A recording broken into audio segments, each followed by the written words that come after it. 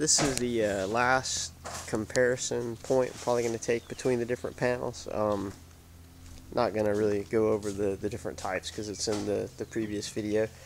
But they've been running almost 2 weeks on the nose. The thin film amorphous 7.56 kilowatts.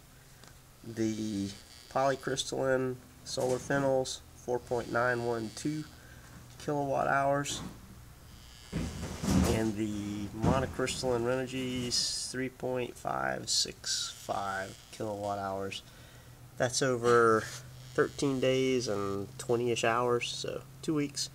A lot of rainy days mixed in there. Grab the various highs. So 279 watts out of the amorphous ones, 189 out of the polycrystallines, and then 204 out of the monocrystallines.